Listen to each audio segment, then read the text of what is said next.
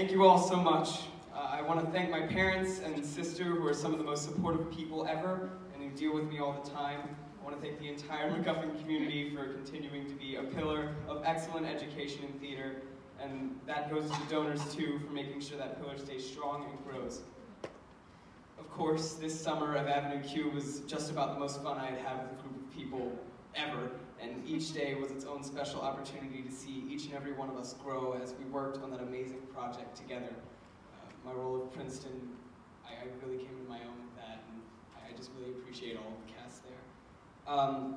I also want to thank the other nominees, Ellie, Jake, Meredith, and Molly. Each of you deserve this award exactly as much as we do.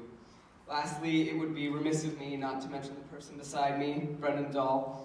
Brenden, watching you craft your character and perfect the choreography is absolutely inspiring. I can't wait until the next time I get to perform alongside you.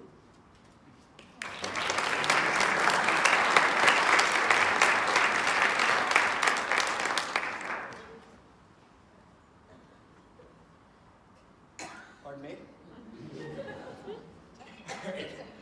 Thank you so much for this award. It was a big year of growth for me, both as an actor and a person. I've learned to relax a little bit and to trust the people around me. I've learned, I'm still learning, when to jump in with my own ideas and when to just chill. It's a difficult balance to strike, to take agency as an actor and also to know your place. And this year has given me a lot of opportunities to grow in that regard. Avenue Q specifically gave me an amazing opportunity to work with an incredibly talented cast, top to bottom, and a hilarious script, as well as serving my growing love of puppets, which I promise is not weird. I want to thank all the other nominees, and I particularly want to thank Jake and Ellie, my scene partners, this guy right here, and my other scene partner, Jakob Kleeman, my best buddy.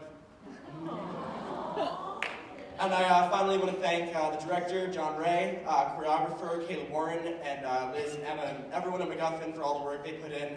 And finally, my parents for all the support, telling me I'm funny and telling me that I should keep doing what I love because it's a really important part of my life. So thank you all.